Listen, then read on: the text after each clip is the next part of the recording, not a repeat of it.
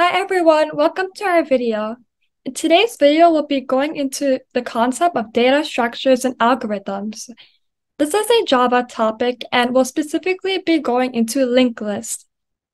Shown in the diagrams at the bottom of the slideshow includes linked lists and data structures and algorithms.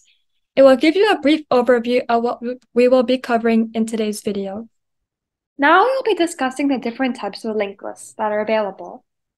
The first type we have is singly linked list. The second type we have is doubly linked list. The third type we have is circular singly linked list. And the fourth type we have is circular doubly linked list.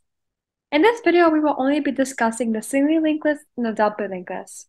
However, if you would like an explanation on the circular singly linked list or the circular doubly linked list, please feel free to comment below. Now we'll be moving on to data structure 1, or otherwise known as singly linked list. In the data structure 1, you can only traverse forwards. So this means that in this example, we have 1, 2, 3, 4, 5. You can only traverse forward and not backward. So we would be not 5, 4, 3, 2, 1. It would only be traversed forward, which is 1, 2, 3, 4, 5. So now we have prepared a visual representation of what a singly linked list would look like. In this example, a linked list will hold 3 objects, otherwise known as nodes. And this is an example, so you can have an n number of nodes that you would like, but for now we will just be holding 3 objects. So now we have node 1, which will be split up into 2 parts. We have node 2, which will also be split up into 2 parts. And we have node 3, which will also be split up into 2 parts. Next, we will have the address of node 1. In this example, we're using 512. And now let's say the address of node 2 is 32. And lastly, we have the address of node 3. We're saying it's going to be 220. Now we will be using a head pointer. The head pointer points to only node 1. And it's going to point to the entire node 1, not to one half or the other half. It will point to the entire node.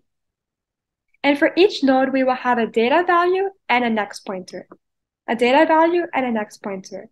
And a data value and a next pointer. So now an example with this would be a data value of 11 and a next pointer of 32. The data of 11 is any value that we would like. However, in the next pointer, we are using 32 because it will take the address of the node 2 and put it into the original node 1. Following this, we have data value of 15 and next pointer of 220. Next pointer will always point to the address of the next node over. So this is 220 because the address of node 3 is 220. Now we have a data value of 35, and now the next pointer null is because it's null because there is no other address of node 4, or we do not have another node to compensate for the next pointer. Hence, it will leave a value of null.